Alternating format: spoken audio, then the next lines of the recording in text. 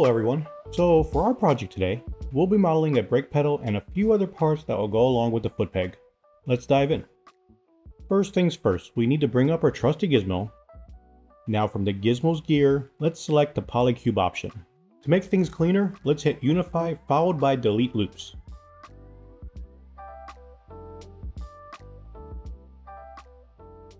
Next, we're going to unmask and use the gizmo to move it a bit. Let's throw in a couple edge loops. After unmasking again, we're going to resize it on the Y-axis. Now add a few more edge loops to quad it up.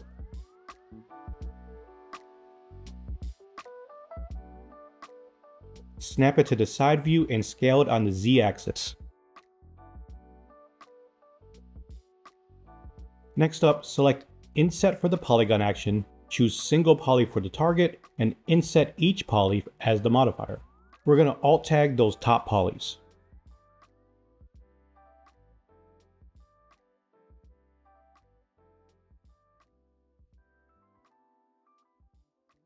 Switch to QMesh Polygroup All followed by Scale Polygroup All.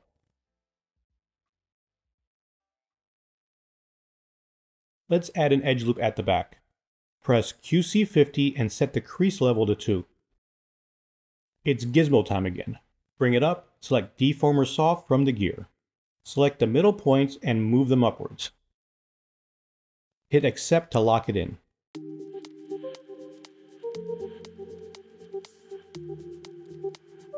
Now let's alt tag the bottom polys and QMesh them out. Press QC50 again. Use Transpose Polygroup Island to scale it flush.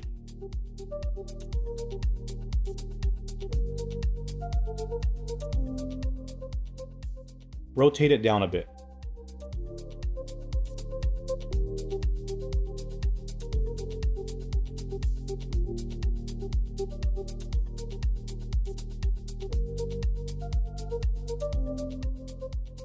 QMesh the flat island and then the 3 polys.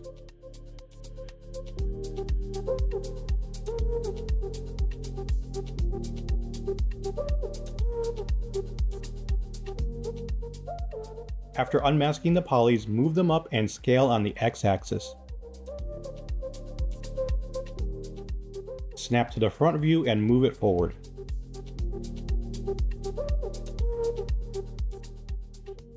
QMesh the single poly. After unmasking the top points, move them outwards.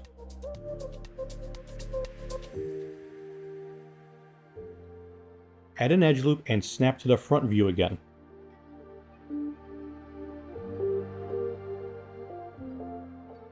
This time, let's clip the top. Unmask it and readjust the position.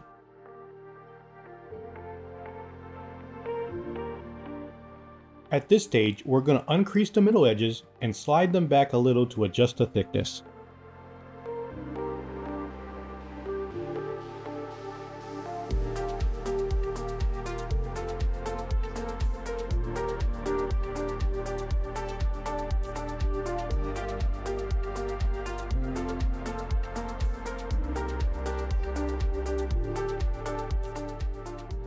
After unmasking the edges, add some thickness. Select Insert Multiple Edge Loops. Let's uncrease the new edge loops and add a couple of supporting loops.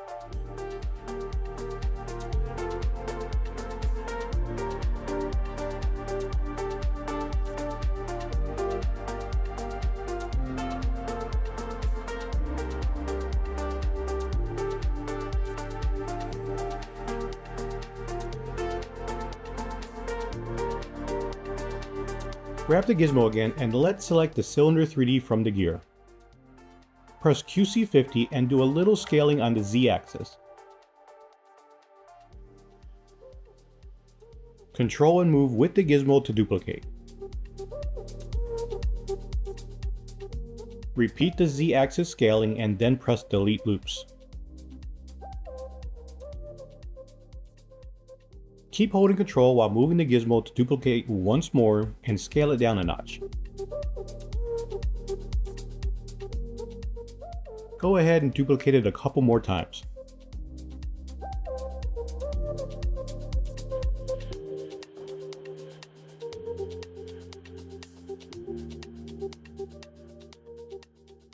For both cylinders, let's inset the flat island.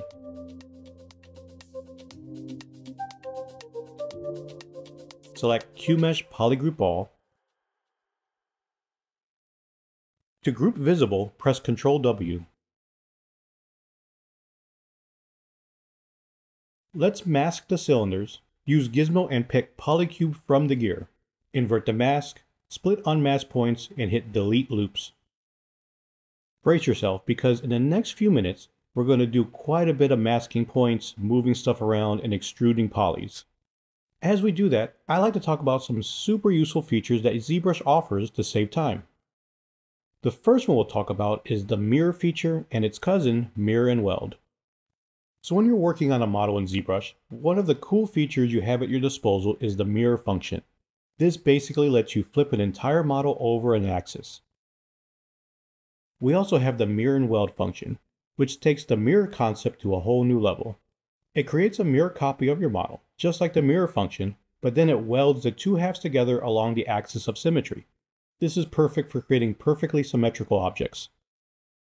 The mirror and weld function is super useful in hard surface modeling because it ensures uniformity in your models.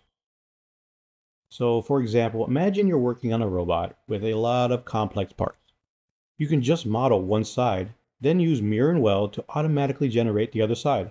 Not only will it look great, but it also saves you a ton of time and effort.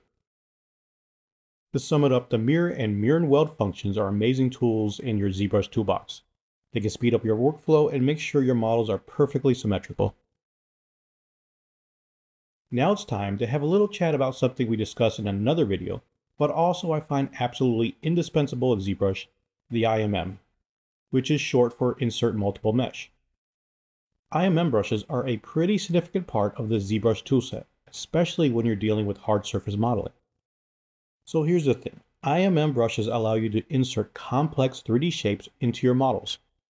Imagine you got a selection of different screws, bolts, gears, or whatever other mechanical pieces you can think of, all at your disposal and ready to be inserted into your model at a moment's notice. Well, that's what IMM brushes offer. They have a whole bunch of pre-made 3D parts ready for you to use. But the real beauty of IMM brushes is how much time they save you. Let's say you're working on a robot and you need to make some bolts. Rather than just modeling these from scratch every time, you can just pick up a bolt from your IMM brush and insert it directly onto your model. This not only speeds up the workflow, but also ensures a high level of detail and uniformity in your models. One of my favorite things about IMM brushes is their versatility. You're not just stuck with the pre-made parts that come with ZBrush. You can actually create your own IMM brushes. This means you can model your own unique parts and then save them into an IMM brush for later use. This is especially handy when you're working on a series of models that share common elements. Another neat feature is that you can combine multiple meshes into a single IMM brush. This is great for creating a library of parts that are specific to a particular project or theme. So as you can see, IMM brushes are a super powerful tool for hard surface modeling in ZBrush. They speed up your workflow, ensure uniformity, and open up a world of creative possibilities. Alright, let's get back to the step-by-step part of the tutorial. Start off by insetting the poly loop. Be sure to set the modifier to Legacy. Next up, delete that bottom edge loop. Now while keeping the Shift key pressed, perform a QMesh Polygroup All. This switches it to a move operation. Next, transpose those three edges to add some thickness to the bevel. Here's where you'll need the Move Infinite Depth brush.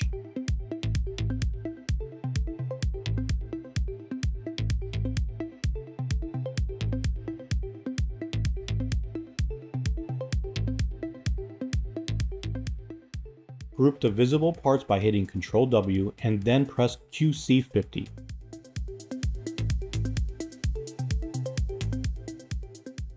Now it's time to crease the outer targets of the poly loop.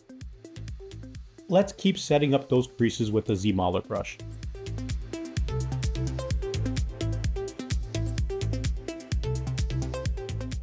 See those edges that might intersect with the cylinder subtool? Let's collapse those.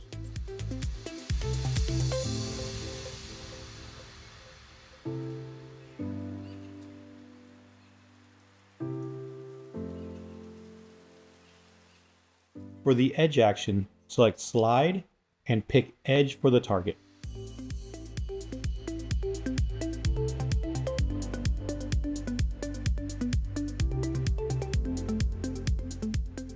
Add a couple of edge loops in the middle,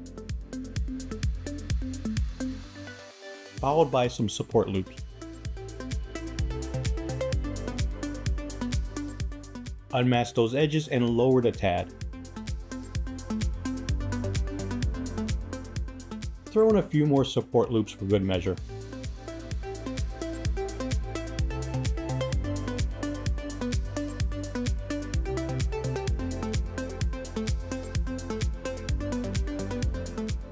Let's add in some more edge loops to help quad it up.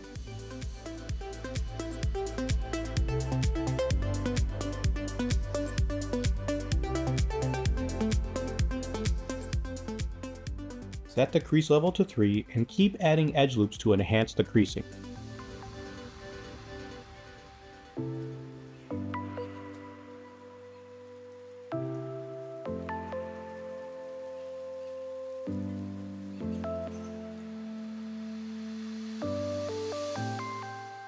Let's slide a few of those edges to give it some breathing room and add an edge loop at the back.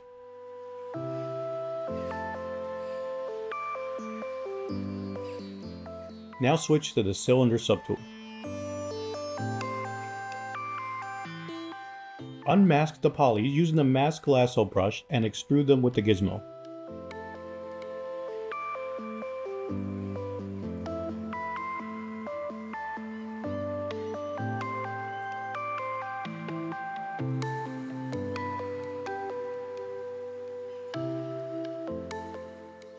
Continue this masking and extruding operation with the other two cylinders.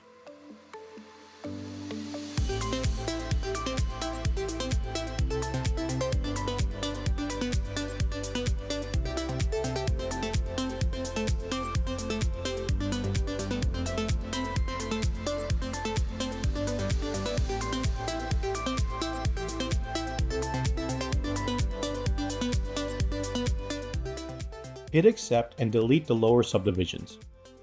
Let's repeat this step for the other subtool. Merge the subtool down and set the poly count to a nice round 1 million for the Dynamesh utility.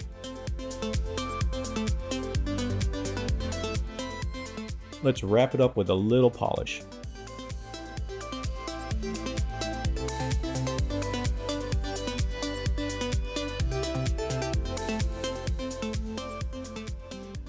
Let's mask the model, then pull up your gizmo and select the polycube from the gear. Invert that mask and split the unmasked points.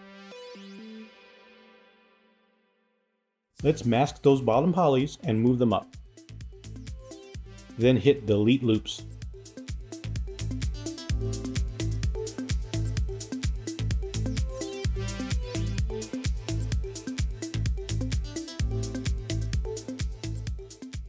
Pick Insert Single Edge Loop and Q-mesh the poly right through. It's time to add a couple of edge loops. Alt-click the two faces and Q-mesh them up while holding Shift. Alt-tag the 3 polys and adjust the thickness.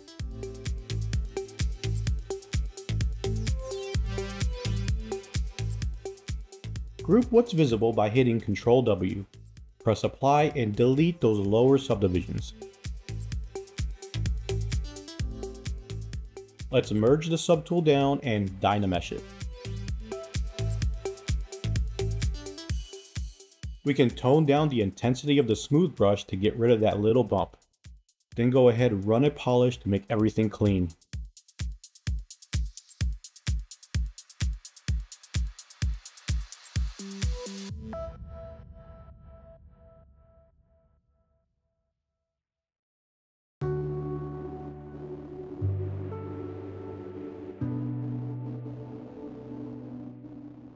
Now back to the gizmo, this time select Cylinder 3D from the gear.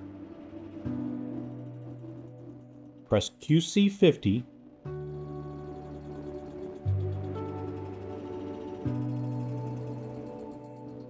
Then scale it in the Z-axis.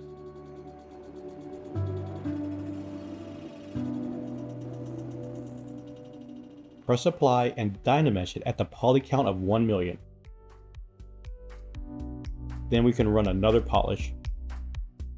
Snap it to the top view and turn on symmetry in the Z-axis with a radial count of 12. Use the mask curve brush to define your shape.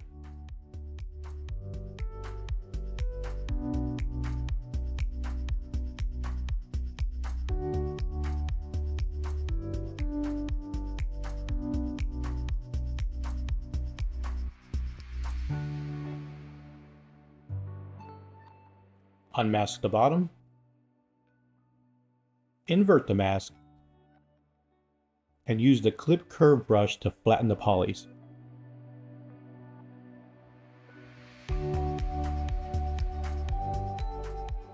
Let's go ahead and clear the mask and dynamesh it. Now we can run another polish. Let's go ahead and finish it up with some light smoothing.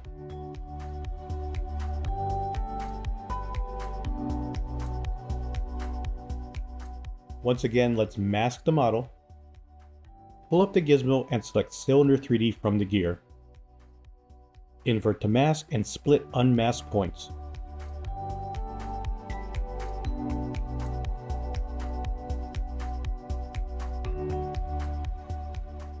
Then we can throw in a couple edge loops at the top.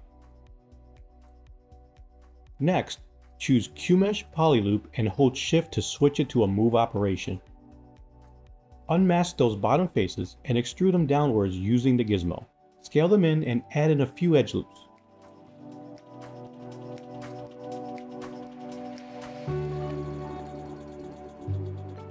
Select the polys to polygroup.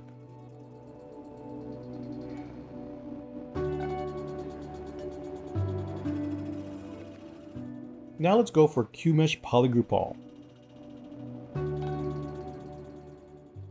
Let's inset the flat island, then QMesh the polygroup island. While holding Shift, adjust the size with QMesh Polygroup Island. Press QC50 and finish setting up the creases with the Z-Modeler brush. Let's set the crease level to 2, then we can select Insert Multiple Edge Loops to quad it up.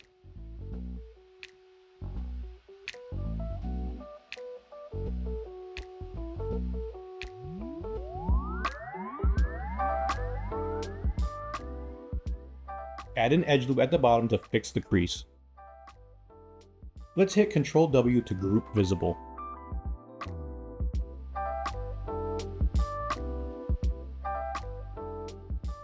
Okay, now we can take a breather and check out what we have so far.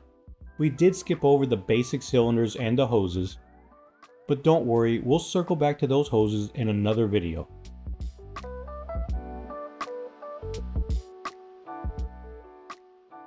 You'll notice the foot peg is the same on the other side, so we just mirrored it over.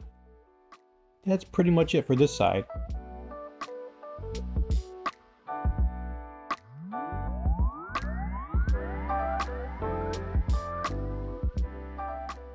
Here's another look at this piece, just in case you want to pause it to model.